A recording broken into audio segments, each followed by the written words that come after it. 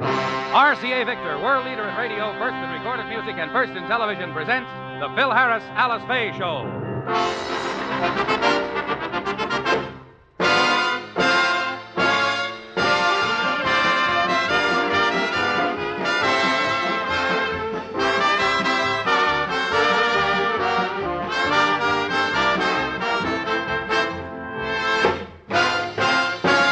For your enjoyment, here is the Phil Harris, Alice Faye Show, transcribed, written by Jack Douglas and Marvin Fisher, with Elliott Lewis, Walter Tetley, Janine Roos, Ann Whitfield, the orchestra under the direction of Skip Martin, and yours truly, Bill Foreman. Ladies and gentlemen, this is the time of the year when people begin thinking about taking a vacation. And that happens to be what our show tonight is about. The other day, Phil Harris decided that a few days off was just the thing he needed. So he started planning a vacation. He, Alice, and Elliot, we'll hear more about that later. Ever lie awake at night, tossing and turning? Can't get to sleep? The sounds of the night keep you awake. A cat talking to the moon. That awful, awful party next door. Well, now you can stop that tossing and turning, relax, and go to sleep with soft, soothing music, brought to you with RCA Victor's wonderful new clock radio. Yes, and it turns itself off. And in the morning, the RCA Victor clock radio gently wakes you up, all automatically. There's also a built-in outlet that automatically starts and stops your electric coffee maker and other small appliances.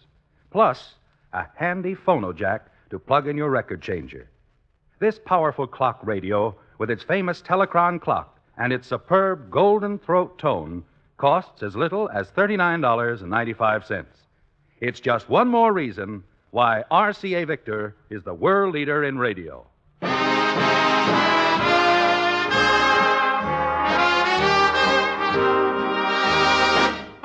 And now the stars of the RCA Victor program, Alice Faye and Phil Harris.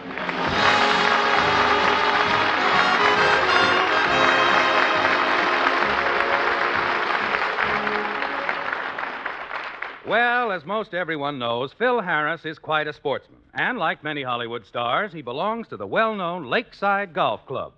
That's where he's been today. But right now, after 36 strenuous holes, he's heading for his home in Encino. Hey, you know something, Curly? That game of golf did us both a world of good. Yeah, I feel like $1 million. You know something, Elliot? I'm going to be playing a lot of golf, and I'm going to do it right away. Not only that, I'm going to do a lot of fishing, sailing, swimming. I'm going to go in for the whole works. Hey, hold it a minute. I better pull in here and get some gas. Sure. Fill it up, will you, Mac? Hey, Curly, did Alice say she'd give you the money for a vacation? Alice, give me the money. Elliot, when are you going to get it through your head that Alice Faye and Phil Harris are two separate and distinct personalities? Don't forget that Phil Harris is an independent operator and a going, successful concern. That'll be $4.50. Here you are. Thank you very much, Mr. Faye.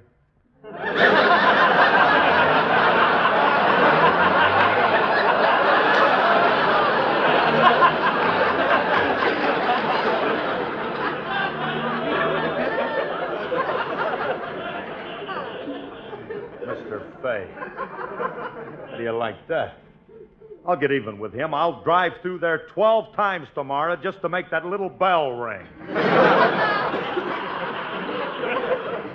And if that don't make him sore, I'll sneak into his washroom and glue his paper towels together.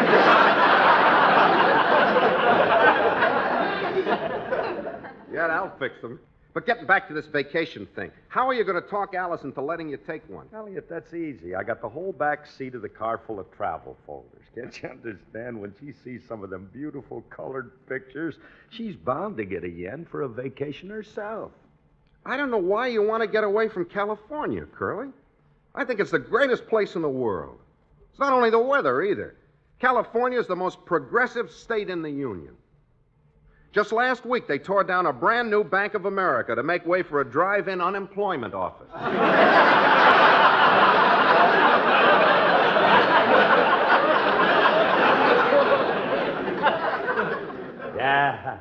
love California as much as you do, Elliot. But I'll have to admit there's no state that does things with quite the flourish that California does. Now, where else could you have your car repossessed by Art Linkletter and 24 dancing girls? Hey, Curly, there's another thing that very few people realize about California. Did you know that for every man in the state, there's a woman? Yeah. Ain't that Board of Equalization wonderful? Hey, Elliot, we're getting close to the house now. Get up all those travel folders out of the car, will you? I want you to take them in so we can show them to Alice. Yeah, okay. Boy, there sure are a lot of them. Yeah. Hang on, Elliot. We're coming into the driveway. Hey, you're going pretty fast, Curly, and the garage doors are closed. Don't worry about the garage doors. They open automatically.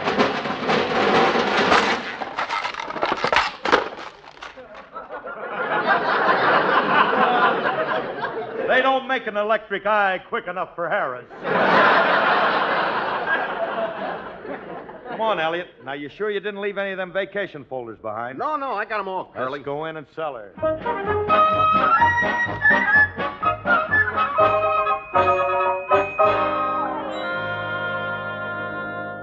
Oh, Phil, every year you get this vacation bug. You want to go to some distant Well, now, place. wait a minute, honey. Wait a minute. Now, look at these pictures, Alice. Look, show her that one there, Elliot. Yeah, here, look at this one, Alice. It says, enjoy your vacation in a phantasmagorical fairyland. A veritable paradise where the leprechauns and the wood nymphs frolic in leafy woodland glens. Where's that? Knott's Berry Farm.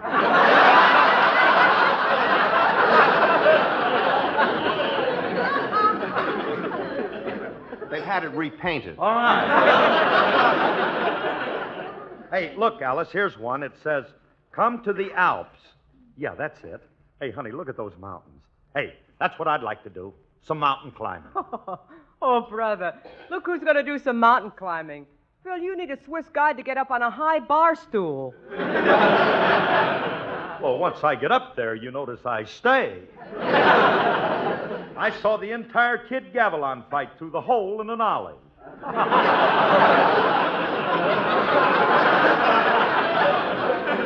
Well, Phil, I don't mind going to the mountains for a few days, but really, I'll go get your suitcases, Curly. Anybody home? I brought the groceries. Oh, hello, Julius. Hey, Julius, just leave the groceries and beat it. We're busy now. Here's your suitcases, Curly. Boy, what luggage. Is that yours, Mr. Harris? Yeah, it's mine. It's airplane luggage. No kidding. How high was the plane when they dropped it?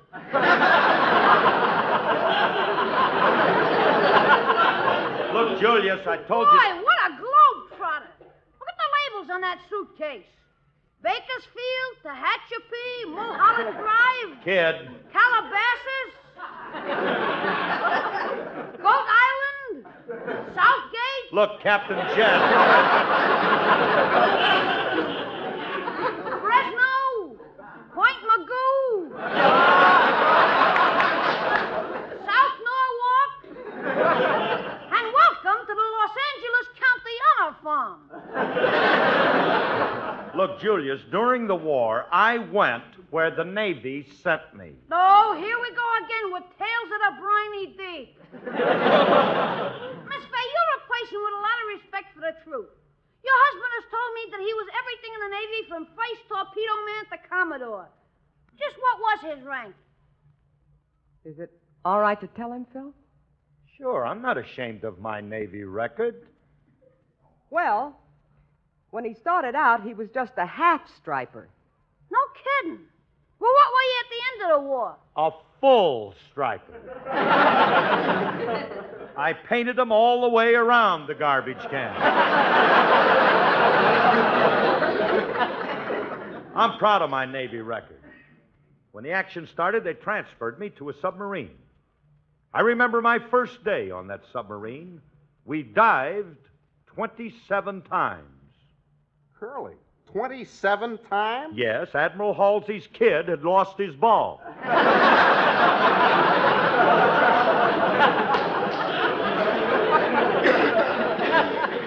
was a croquet ball, and we found out later it floated.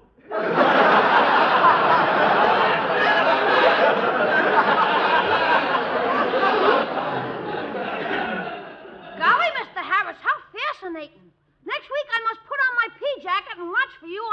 factory at sea. Never mind.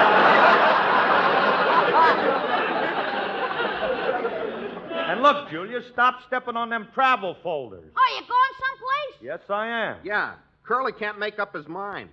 You got any suggestions? What do you mean? Well, where do you think Mr. Harris should go? Well, after 8 long years, the straight line I've been waiting for. All right.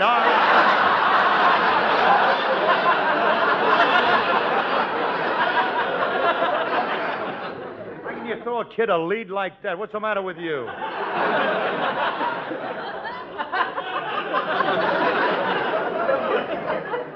Look, Julius, why don't you just go back to the grocery and count the mice? Now, I'm interested in where you're going on your vacation. Now, where are you going? Well, with a man of my taste, it's unpredictable. I'll just go where my fancy leads me. I may skip over to the Riviera and tarry on the sunlit shores. Or I may perchance ramble over to Monte Carlo and dwaddle at the gambling game.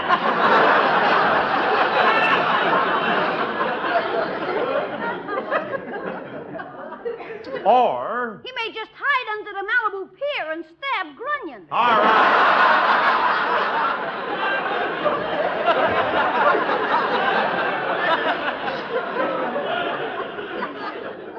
Julius, before you cross over the bridge into Goonie Land, I'm going to tell you where I'm going. I'm going fishing. Where? With your little bent pin in the Beverly Hills parking meters? Get out of here.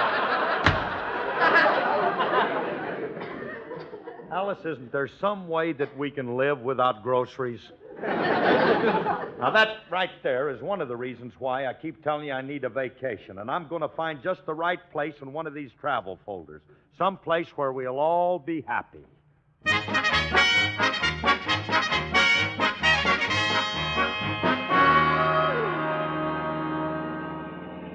Here we are, kids.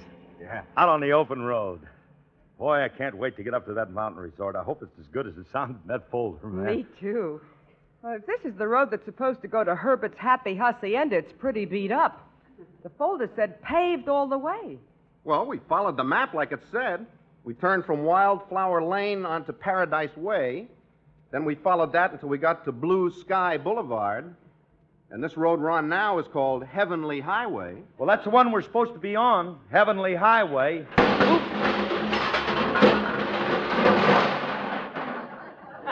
What was that? I think we just hit a fat angel.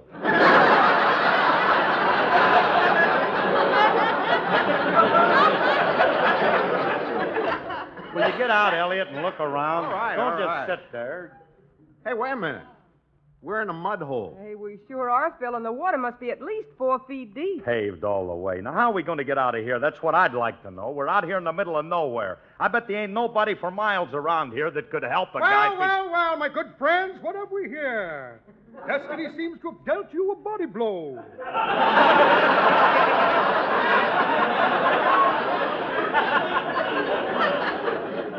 A roadside order. Yes, you can say that again. Boy, am I glad you came along. Yes, unfortunately, I believe in the code of the open road.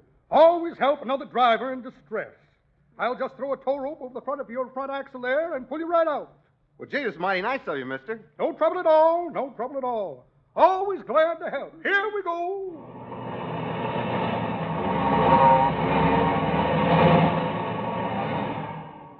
There you are. That'll be $50.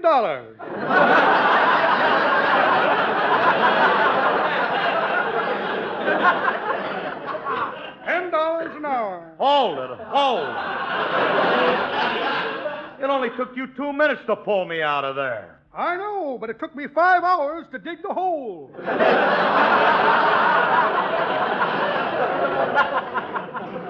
Oh, fine. Okay, buddy, here's your money. Thank you very much. By the way, where are you folks going? Oh, we're heading for a place called Herbert's Happy Hacienda.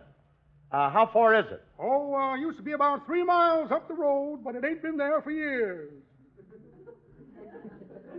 It ain't been there for years. That's right. Herbert's Happy Hacienda. Ha-ha, remember it well. Herbert's Happy Hacienda. They turned it into a snake farm. Who did? The snakes.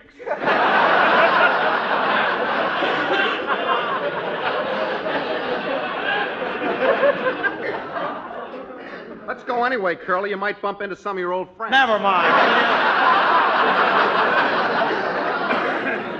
Oh, keep quiet. Look, mister, this changes our plans. We didn't know this country was so bare and desolate. Is there any place around here where people could get a nice long rest? Not above ground.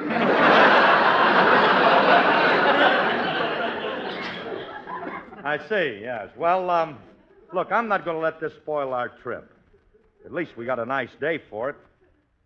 Let's take a look at that sky, would you? That's the bluest sky I ever saw. It's not just an ordinary blue. That blue sky is the bluest kind of blue you'll find anywhere.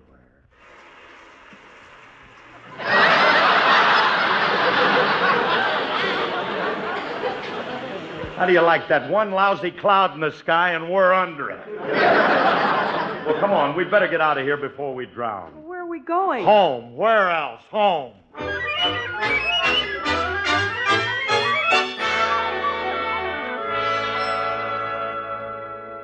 Well, I'll tell you one thing. I'm sure glad we're back home. Yeah. Good to get those wet clothes off, ain't it, Curly? Will you please tell me why vacations are always a disappointment? It never works out the way you think it's going to. Oh, it's those booklets that describe those places. They always exaggerate so. Yeah. Remember that place we went a couple of years ago? I can still see the picture on the folder. Ah, yes. Shangri-La in the Pines. Yeah. 35 rooms, 35 baths, and 10 dirty people. And they had two kinds of rooms, $5 a day and $47.50. $47.50? Yeah, they were the rooms with the wall-to-wall floors. You know, honey, that hotel was the most inconvenient place we ever stayed in. Yeah, I'll never forget the day I missed the bus to the bathroom.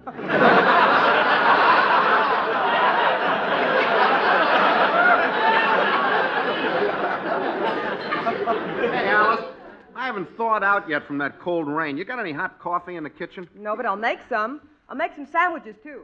Yeah. Gee, that fireplace feels good. My shoes are almost dry.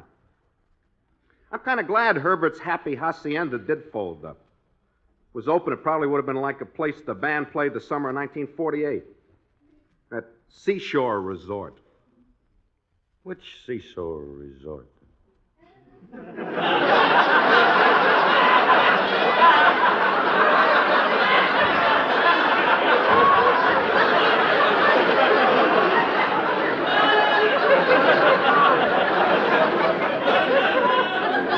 Just didn't get a chance to powder him up, that's all. What seashore resort?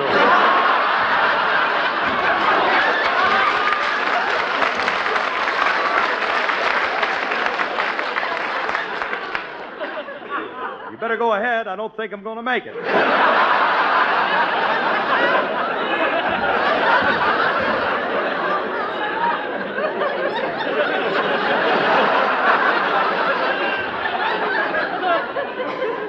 What house with the water in front of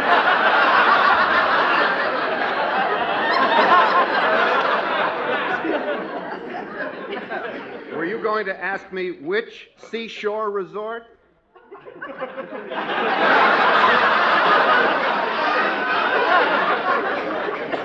Yeah. You remember, the place in the middle of Death Valley. Yeah. Oh, sure. That was the biggest beach I ever saw. That wasn't the worst swindle, Elliot. That joint advertised a television set in every room, you remember? Yeah. Some television set. It was just a 21-inch hole cut in the wall between your room and the room next door.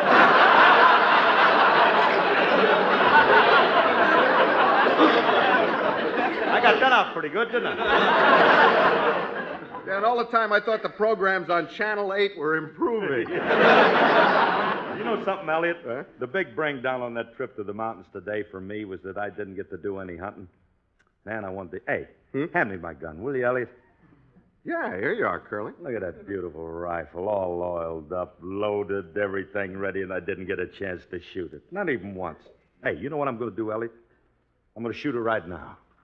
In here? No. I keep a tin can up on the fence out there in the yard. Look, it's a Chef Spinelli lard can. Oh, yeah. Now watch. The picture of Chef Spinelli on the can. See it? Mm-hmm. Now that's what I'm aiming for. That was awful close, Curly. That was good, Curly. The bullet hit his hat. Yeah. That did it. I got him right between the eyes. What's the matter, son? Man come for another payment on the washing machine?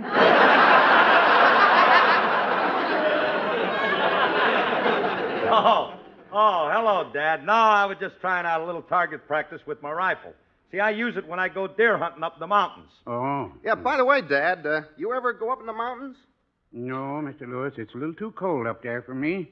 Even on these cool nights down here, I have to use my electric blanket Phil and Alice just gave me. Oh, yeah, that's right, the electric blanket. How's it working out, Dad? Oh, just fine, son. When I'm ready to go to bed, I take some eggs and bacon with me, and in the morning we're all ready for breakfast at the same time.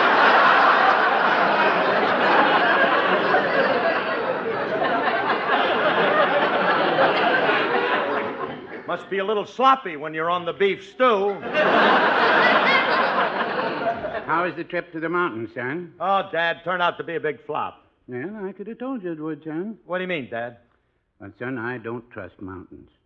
I think it goes back to the time your mother walked out on that act we were doing in the circus. Well, she walked out on the act, Dad? Yeah, best act we ever had. I was the best wire walker Barnum and Bailey ever had. Did the whole thing without a parasol, 150 feet in the air. You walked the wire without any parasol? Oh, that's nothing. Saturday nights I used to do it without the wire.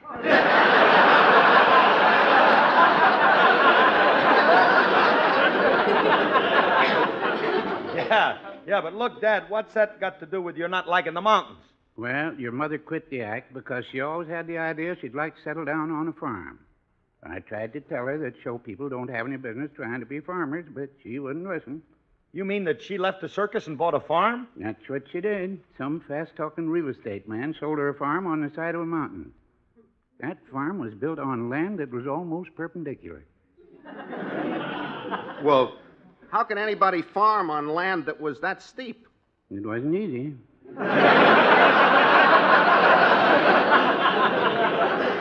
Every time a chicken laid an egg, the poor thing had to hold it there with her foot till somebody came and got it.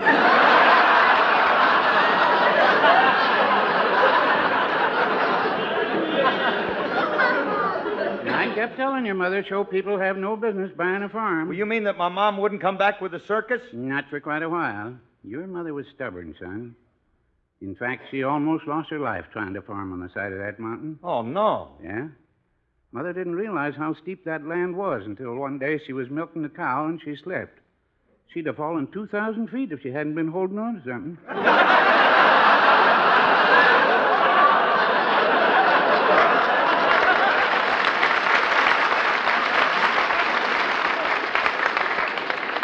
But your mother's a vain woman, son. Yeah, I know, Dad. And she loves you, son. I remember one time your mother and I took you on a picnic. You were just a tiny little toddler. I'll never forget that day. Oh, yeah? What happened, Dad? Well, the caretaker of the park, he showed us some bushes with bright red leaves, and he told your mother not to let you touch them because they were poison oak. He said if you got it at such a young age, it might be fatal. Your mother let you pick all of the red leaves you wanted.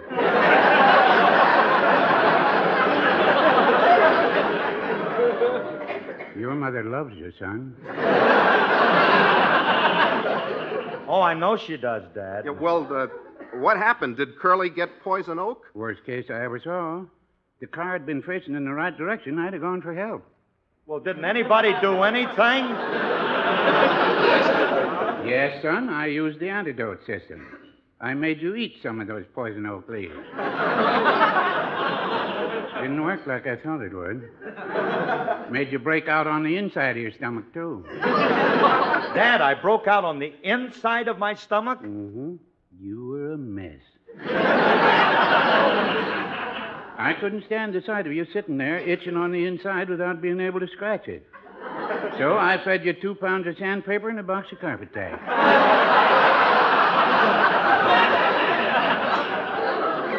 I love you too, son.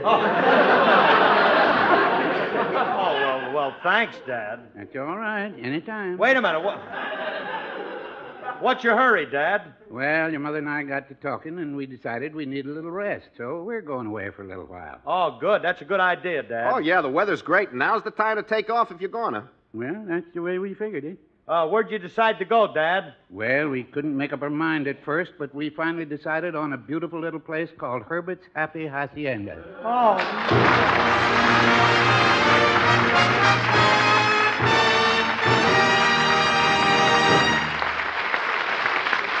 Alice and Phil will be back in just a moment.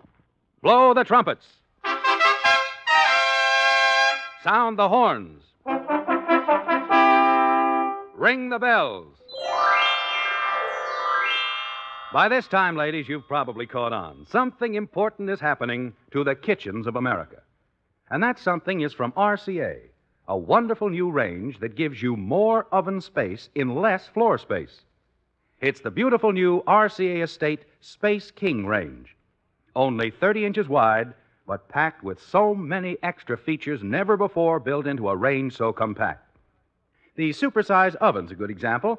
It's 24 inches across, easily cooks a banquet for 30 hearty eaters. Double-thick insulator walls keep the heat where it belongs, inside the oven, so your kitchen stays cooler. And your new RCA Estate range offers all these facilities for easier cooking. An efficient broiler that won't smoke. 4 cooking areas on top. Automatic clock with built-in minute minder. Timed appliance outlets. Disposables, those handy grease catchers you just throw away.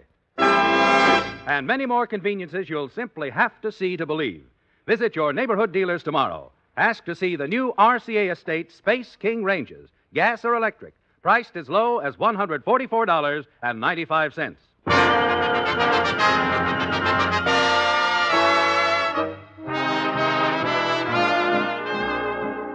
You know, Phil, if we really do get a chance to take a vacation this year, you know where I'd like to go? Where?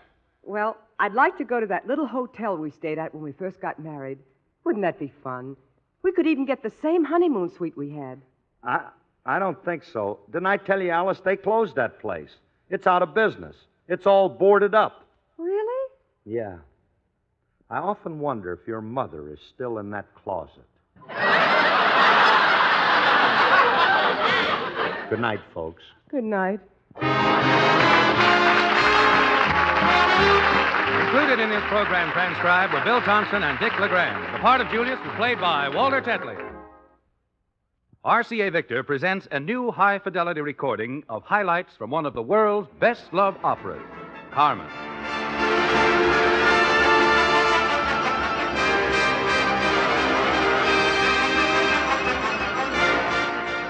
In this new 45 EP album, Raymond Page conducts the Radio City Music Hall Symphony Orchestra in selections from both Carmen and Faust.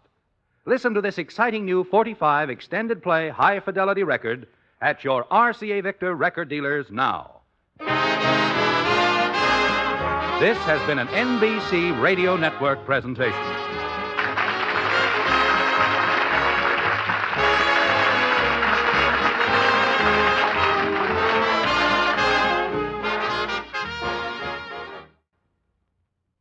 Here, Can You Top This? Following John Cameron Swayze on the NBC Radio Network.